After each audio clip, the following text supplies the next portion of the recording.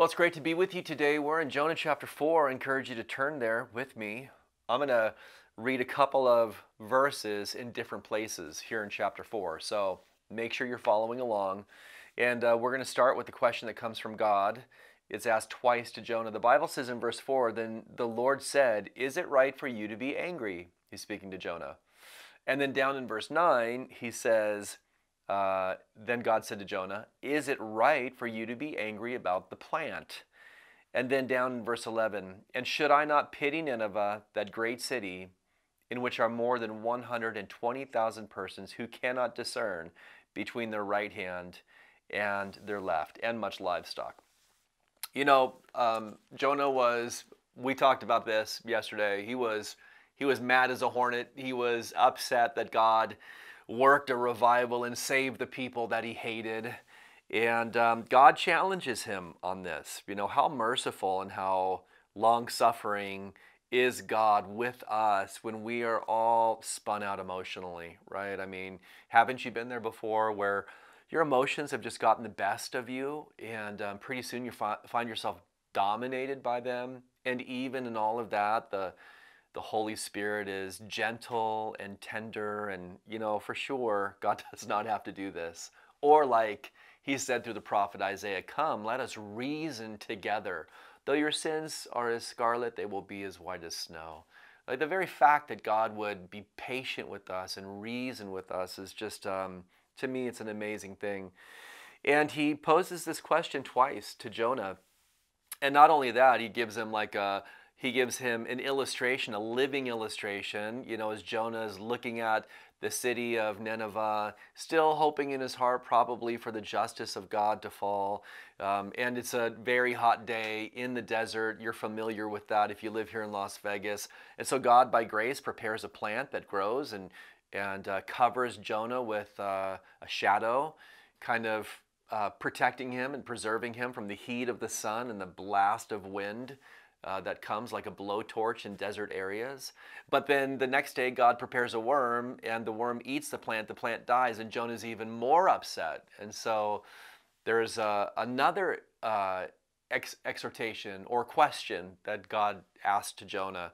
Are you upset? Yeah, I'm mad about the plant. So I'm mad that you were merciful to these people, and I'm mad that you took this plant away from me. I think as I consider what God said to Jonah, I think about how natural it is for us to find ourselves all spun out with emotions. Finding ourselves even in a place where our emotional disposition is not even in alignment with the will of God. It's not even in alignment with the way that God sees things. When we're off track emotionally, like Jonah, in Jonah's case it was anger. So let's just stick to anger. We're mad at something, we're mad at somebody, we're mad at people, somebody's offended us. This happens all the time, by the way. It happens when you're out in the world, it happens even in the church. And you can be all overwhelmed with emotion, the emotion of anger, and even, this is how wicked I think our heart is, we can find ourselves justifying that response or reaction of anger to a place where we believe, we feel that it's actually the right thing to do. Jonah might have been in that spot. Jonah might have looked at the Ninevites and thought, well, of course God hates them. Wouldn't it be the right thing for God to do to execute justice and judgment on these people after all they've done to the nation of Israel? But the problem here is that Jonah was not seeing things the way that God saw them.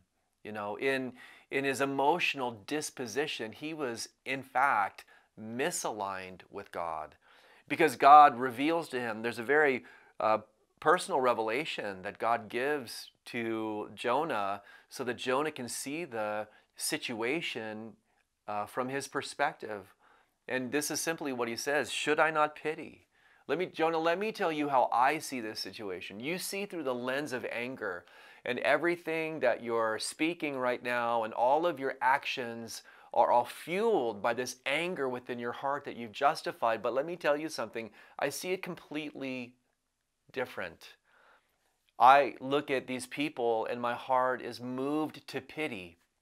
They can't discern their right from their left. And not only that, I have pity not just on them, but all of the living creatures that I've made. Jonah, my perspective of this is completely different than yours.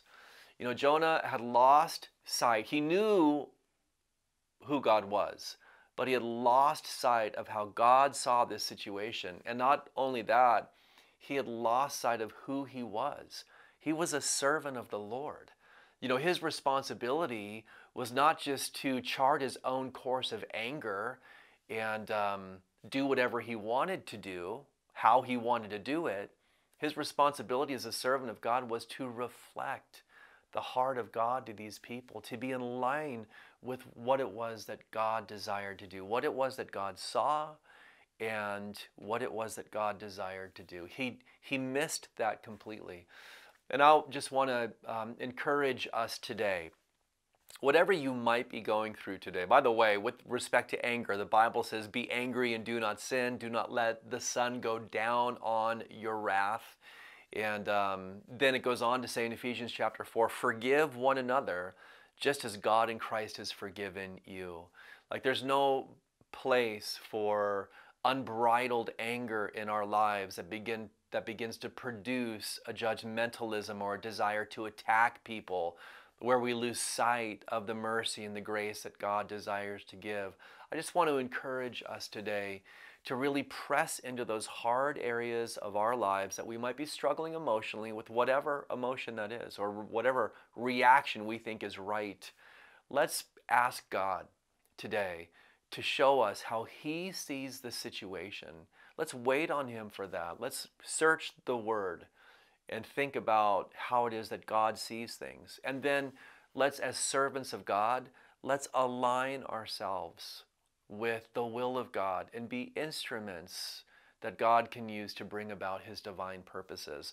There's going to be a cost in this, like without a doubt. You know, you're going to be confronted. Maybe there's unforgiveness, you know, that you have in your heart towards somebody, or bitterness, and God's going to call you to lay that down.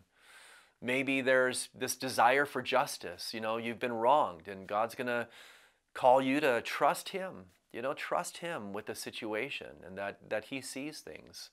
Whatever it might be, let's choose to align ourselves with God and His will. And you know what? When we do that, not only will there be a great peace within our own lives, but there will be a manifestation of His Spirit through us as well, which I think is what we all desire. Let's pray. Father, thank you for the life of Jonah, God, in this amazing story, and the honesty, the transparency of what was happening in the heart of this prophet. And Father, we can look at his life and be in shock or dismay that a man of God would behave like that. But God, we're tempted to do the same thing all of the time. And so we pray for your grace. God, we pray that you would help us to follow you, to not only be thankful for what it is that you do in our lives, but God, to be willing to extend it to others, even the undeserving. In Jesus' name, amen. Have a good day.